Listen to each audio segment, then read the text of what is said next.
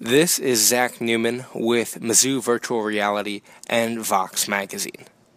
When refugees and speakers of Swahili and other African dialects want to worship in their native tongue in Colombia, they go to the First Baptist Church. Pastor Nene Peter, one of the leaders of the congregation, says the weekly service makes a positive impact on the community.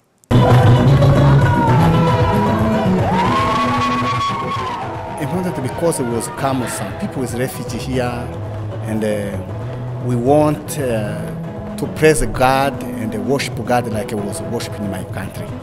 Yeah, in Africa. This is how we have a church here to pray in our language. It's totally different. You know, like a First Baptist, they don't dance, but as we dance, we praise. It's different. I believe the Bible is the same, but how we do services is different. But First Baptist was telling us, come, enjoy, do what you do in your country. We say, God was doing this. God that day, night, when there was an attack in our village, God will save me. Let me tell him, God, thank you.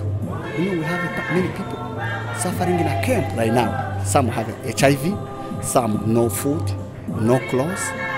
We want to pray for them. Maybe God can open a way for them. Our country can be peace, they can go back, or God can give another way to come.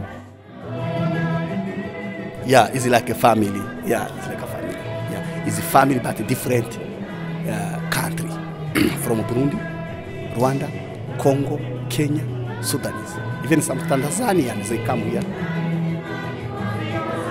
I have many people here, they like to work but they know English. But they want to work, they are hard worker, they need to work. That is the problem I have. Yeah, to teach them how to drive. It's many, you know, some people come here, even to turn on micro, they don't know how to use. Even the bathroom, they don't know how to use it, but it's good to help them, to show them, this is this one, this is this one.